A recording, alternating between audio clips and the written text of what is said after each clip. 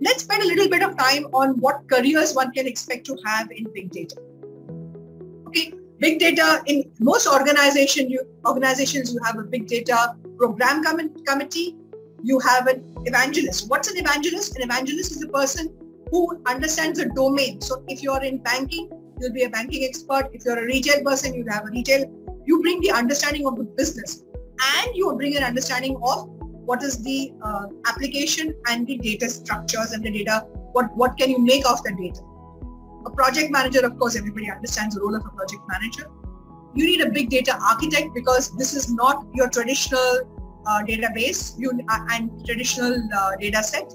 So you need to understand how to do the map reduce, how to do the what should be stored in which part, how do you break it up, what processing has to go where.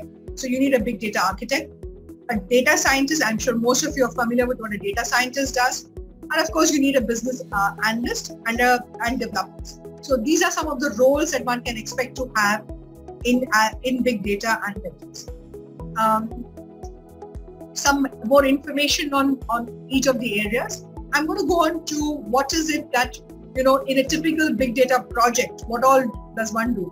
You need to do planning. We spoke about this. Identify your opportunities, data, what are the source, what are the types of data that you will get, you have to visualize what you're going to do with this data, how are you going to identify, the end use has to be understood really clearly. Then of course, you need to do you need to have a team structure. We talked about the team ahead.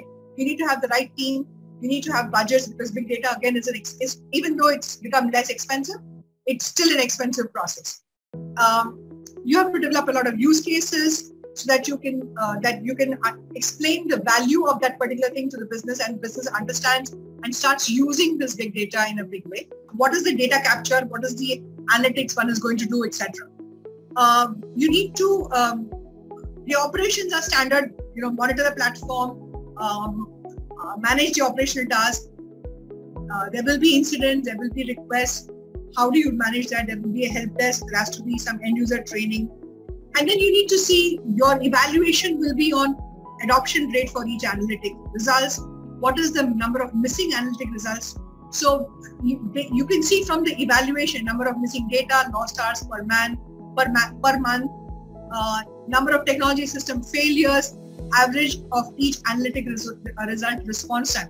So from the evaluation criteria, you can understand how important it is to visualize what is your big data project going to yield in terms of value to the customer.